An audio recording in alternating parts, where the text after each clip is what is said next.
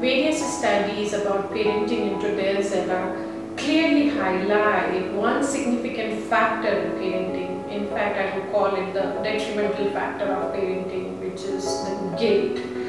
The guilt-ridden parenting is something that has clearly shown us in various interactions with parents on a one-on-one basis or in group counseling sessions, that sometimes parents are just not aware that they are going through the process of guilt, or they are going through this feeling of guilt, and it is showing in their parenting. So parents, if you end up shouting for children even when it is an accidental spill of milk in the morning hours, when you are running late for meeting, or sometimes it's just a long exhausting day at office and you put down your office bag, and the moment you see a messy house and children crying, and you really question yourself, what am I doing to my children? And if this is happening to you quite often in your day-to-day functioning, it is high time to look into yourself, because the very first way to work around guilt is to be aware of it.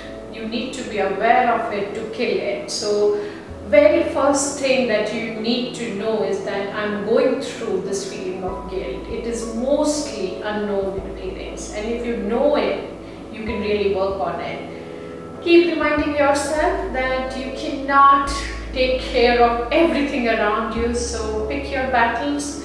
You cannot fight all the battles at one time, so give priorities to the task that you have on your desk. And it is okay, parents dear, if you miss on some PTM, some significant events of your children. If your child is struggling in academics, don't blame it on your work hours. There is more to look into that.